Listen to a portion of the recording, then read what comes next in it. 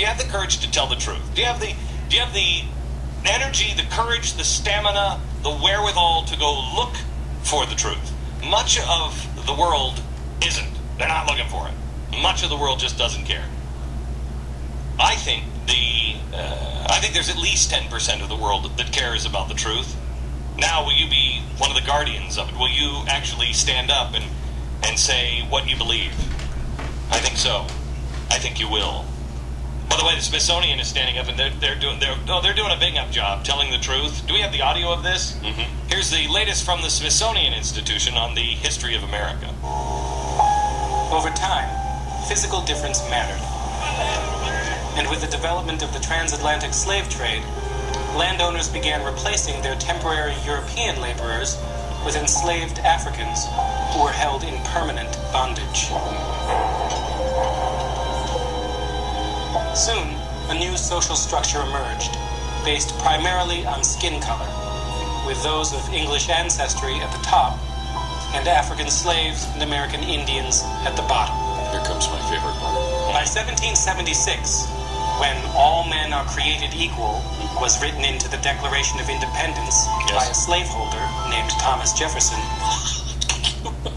Can you even...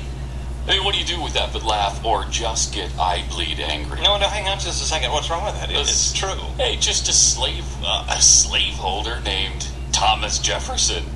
Well, but it's true. He was a slave owner. Okay, we talk about these people who make these boneheaded mistakes in their verbiage, and they cause an amazing uproar.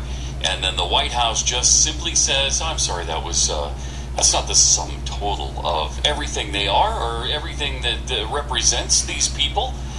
But this guy, the sum total of his life work is a slaveholder. Thomas Jefferson? Really? That's how you're going to describe one of the greatest men slaveholders in history? One of the greatest slaveholders in history. Yes, I agree with you. That's what he was. He was a slaveholder. So that's what he was. Yeah. Is there more? A democratic nation was born with a major contradiction about race at its core. As our new nation asserted its independence from European tyranny, blacks and American Indians were viewed as less than human and not deserving of the same liberties as whites. In the 19th and 20th centuries, the notion of race continued to shape life in the United States. Stop. It was notion. They used the word notion. I know, again. This is written by Barack Obama. I think they used the word notion. Go ahead. The rise of race science supported the common belief that people who were not white were biologically inferior.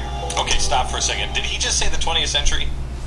Did he just say that? The race science? Yes, yes he did. And how come they didn't mention that was the progressive movement that did that? Interesting, isn't it? Yeah, really interesting. Let's talk about who had this this race science theory. Quick, let me give you it wasn't Thomas Jefferson, so I'll give you that.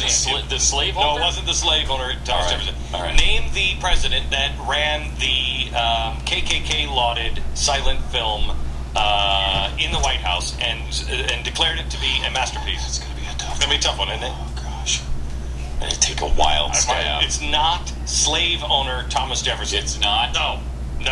It sure could. I mean, it could be somebody as wonderful. It's not conservative Ronald Reagan either. Could it be somebody as wonderful as Woodrow Wilson? Oh my goodness. You don't mean progressive Woodrow Wilson? Yes. Get out of town. Okay, all right, let's try this one. Planned Parenthood, originally not about family planning. No. What was it originally stated? What was its stated goal? Well, originally. Okay, if you're going to talk about her stated goal. Yeah, her stated goal. Wiping out the black race. Who was that? Who would that be? You want to talk about Margaret Sanger and Planned Parenthood and her original stated goal. Right. But again, that's not the sum total of everything she was. Right. No. She just wanted to devise a plan as a progressive to wipe out every African American. That's all. On Earth. That's all she wanted. That's all she wanted to do. Yes, but later, let's get back to slave owner Thomas Jefferson, shall we? The removal of Native Americans from their land, legalized segregation, and the internment of Japanese Americans. Okay, hold on just a second. Hold on just a second. Okay, first one was Andrew Jackson. Yes. Andrew Jackson did it. One son of a bitch.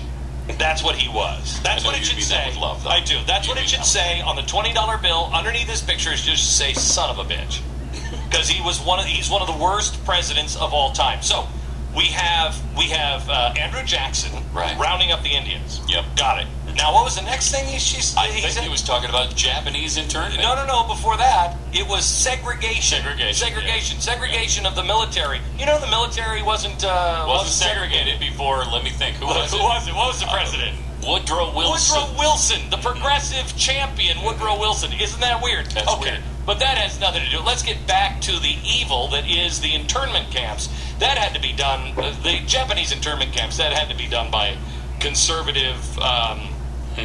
Like it had to be Nixon. Was it Nixon? It was a little before Nixon. It was before Nixon. Prior Washington. to Nixon. Washington. Not that slave owner Thomas Jefferson. No. Who was it? A little later still. Really? Yeah. Who was it? I'm gonna have to say FDR. FDR. Get out. Hey, so hang on just a second. So we have the first one rounded up the Indians. Right. Son of a bitch. Yeah. The second one. Democrat. By the way, Woodrow Wilson, progressive. Democrat. The third one, FDR, Democrat. Progressive. Right. That's weird. Isn't that something? Anyway, let's go back to Thomas Jefferson. He was a slave owner. I don't know if you know that. World War II are legacies of where this thinking led. Now, let's go to the It is a explorers. powerful idea that was invented by society. Yep. Race is an enduring concept that has molded our nation's economy, laws, and social institutions. Hold on just a second. Hold on.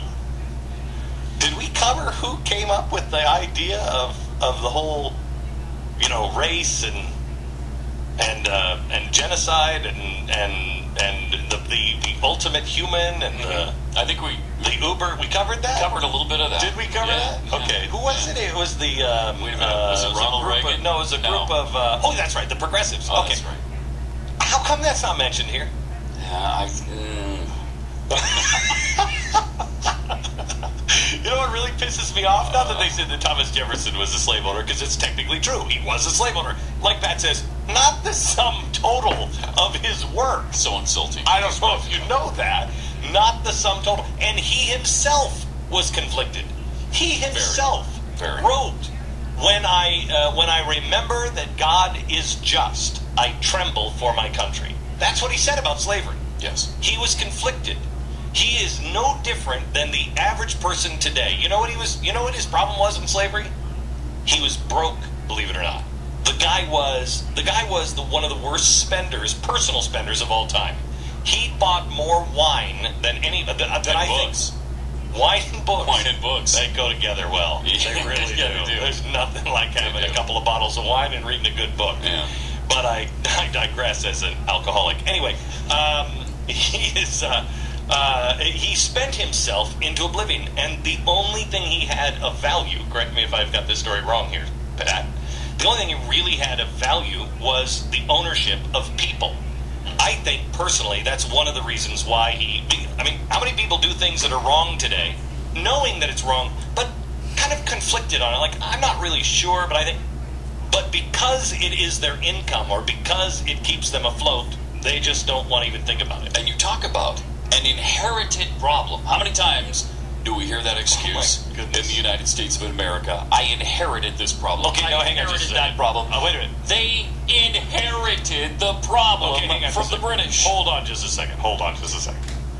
You're saying somebody says I inherited the problem? I am. I'm saying that. Yeah. I'm saying. Was it slave owner Thomas Jefferson? No, that it was. No. It was. It had to be conservative Ronald Reagan? No, I'm not. George W. Bush, I hate that. No, I never heard him say that. No, really? No, I heard another guy say it, more contemporary. I'm trying to think Barack Obama. Well, this notion that Barack Obama says that, I think, is ridiculous. I don't know if you know this, but Thomas Jefferson was a slave owner. I can't believe what people go through here in Israel, and the world stays silent. The media is distorting and lying to you, and it is important that you know it. We will bring you many things in the next 14 days that you will not see anywhere else. When you see what we are doing on GBTV, you will know why I left cable news, because no one who runs a business that cares about political correctness or sponsors or anything else would do it. Nobody would do it. My relationship is with you. We'll tell you the truth. To hell with the consequences. You don't like it, cancel your subscription. You do like it, tell a friend. Tell a friend. The truth shall set you free. So we have so much to talk about, but we also want to finish up because the Smithsonian has just done this. Now, what is this? Is this a? It's a display at the Smithsonian, and this is a video that you see when you first go to the display, and it's mind-boggling. I never thought in a million years you'd see a Smithsonian Institute display like this, where they talk about Thomas Jefferson just as a slaveholder. Let me tell you something. And it's important to remember this. It was the Smithsonian that told, and the documents now exist, that told the explorers in the mid-1800s to destroy everything that proved that the Native Americans had a rich and vibrant life prior to the white man coming. It was the Smithsonian. Wow. So make no mistake, they think they're all high and mighty. Scientists and people that get their money from the government are used to lying to you. And this is the part where they take on explorers. It is a complex notion that has shaped each of our destinies. Many of the ideas we now associate with race originated during the European era of exploration. Sure. Europeans, like Christopher Columbus, traveled overseas and encountered and then colonized or conquered peoples in Africa, Asia, and the Americas who looked, talked, and acted much differently from them. Okay, may I ask you, what did Attila the Hun do? Attila the Hun killed you and enslaved you. Yeah. Really? Are we the European is the only one? Tell me, were they all European in Egypt? Columbus made Attila the Hun look like Gandhi. Right. Did the Europeans go and conquer the Pharaoh and put on his funny little hat and then enslave everybody? Is that what happened? All right. Now, where should we go? You want to go to? You want to take the low-hanging fruit here, Pat? Should we go to Warren Buffett, or should we go to? We could start with Warren and his latest rant on taxation. Okay. Here's Warren Buffett. Now remember, genius. Warren Buffett, a guy who was poor, then became rich, and now would like to trap everybody, to be poor. Make sure that close that slap. What was it that Tocqueville said? Oh yeah, that the rich and powerful would eventually become so rich and powerful and greedy that they would slam the door on everybody else to make sure that they don't have the opportunities that they and now their children have. So here's Warren Buffett. Taxation system has tilted toward the rich and away from the middle class in the last 10 years. Okay, good. Can we just stop? Tilted towards the rich. I thought it was equal justice for all that everybody was looking for, wasn't it? No. No. Except for that rich 1%. Okay. Except for them. Okay. All right, wait, hang on. I just want to make sure I got this right. Yeah. It's equal justice for all, except for those wealthy. Is this a policy that was put into place by that slave owner Thomas Jefferson? No, it was not. No, taxes weren't. No. Income tax. Who did the income tax? Surely that had to be. Sure, it had to be the heroic maneuver of Woodrow Wilson. Ha! What a surprise. Yeah. Okay, so anyway.